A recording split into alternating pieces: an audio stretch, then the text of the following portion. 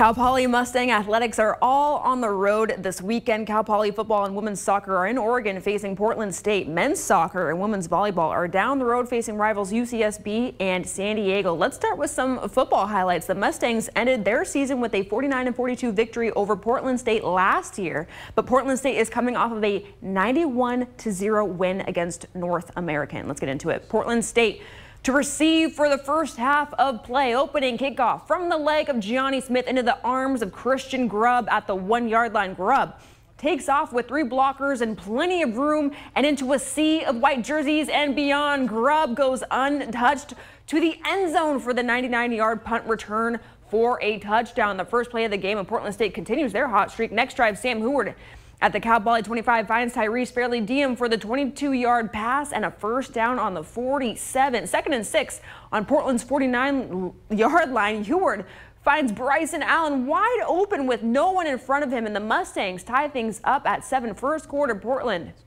up 14-7.